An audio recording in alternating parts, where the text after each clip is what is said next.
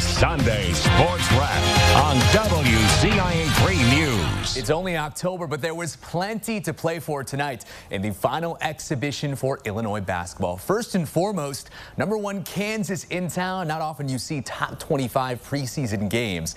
And both teams getting together for a good cause. All money raised by the game going to the Maui Strong Fund to help the area recover after devastating wildfires. And of course, former Illini coach Bill Self back for the first time since leaving. A high-energy affair. Shannon Jr. starting with the three from the wing and has a few words for former Texas Tech teammate Kevin McCullough Jr. Now Ty Rodgers, point guard, going right at Hunter Dickinson. The sophomore point guard finished with 7 points and 3 of the team's 8 assists. Dickinson misses his first 4 shots, much to the enjoyment of the crowd that booed him every time the former Michigan center touched the ball. Coleman Hawkins getting hot back-to-back threes. This one from the top of the key forces the timeout from Self as Jayhawks need to recompose themselves. But here comes Dickinson. His first made shot of the game is a 3 that banks in. Now Illinois on offense. Coleman Hawkins able to hit another 3. 7-0 run for Illinois. This forces another timeout, Kansas. TJ the one feeling it now from the corner once again. Another triple 4 in the first alone for him. He finishes with a game-high 28 points. Illinois up 7.5. Slower-paced second half. Great ball movement leads to a Marcus Damask 3. 11 for the SIU transfer on the night. One of the best players in the nation, though, Illinois. Before that, though, Justin Harmon, the transfer for Illinois with a nice reverse layup over Dickinson. Here's one of the best players in the country, DeJuan Harris Jr. with the layup to tie the game up. 68-68. Illinois goes 5.5 minutes without a field goal. But Quincy Guerrier, another one of those transfers, puts up the 3, hits it to put the Illini back up 11 second-half points for him. Illinois pulls off the preseason upset, 82-75. The final, I'm not sure top 25 voters will take into account this game in the next poll, but it's still an unofficial win versus the nation's #1 team. Terrence Shannon Jr.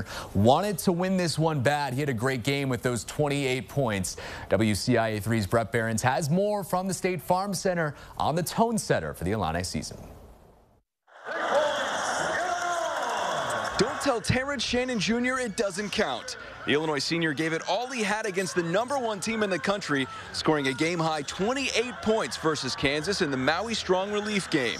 For Shannon, it sets the standard of what the preseason All-American says needs to happen every game this season. Well, every game we play in, we want to win, and we don't go into a game saying it's just an exhibition and we need to get through it and see where we're at. We're trying to win. It's been a big focus. It's one of the standards that we've tried to set as being that, you know, our cliche everyday guy. The Illini win spoiled Bill Self's homecoming to Champaign. The former coach was on the sidelines at State Farm Center for the first time in 2 decades, taking a moment after the game to soak it all in with a look towards the rafters and his Big Ten title banners that still hang. It was good to walk in, but it wasn't emotional. Not at all. Would it have been 15 years ago? Yes.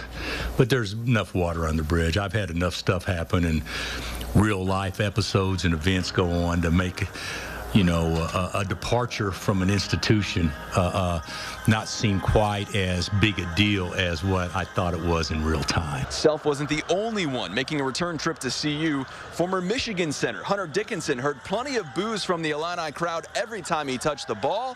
Dickinson now 0-5 against Illinois. Hunter, how would you describe your relationship with Illinois fans? You know, I think it's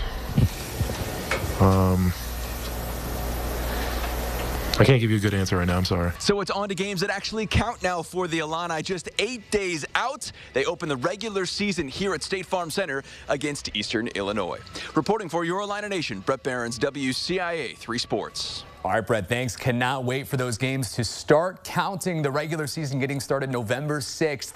Eastern Illinois coming to town for the opener for 2 years in a row. Tip-off in that one is at 7 p.m. Well, basketball season sure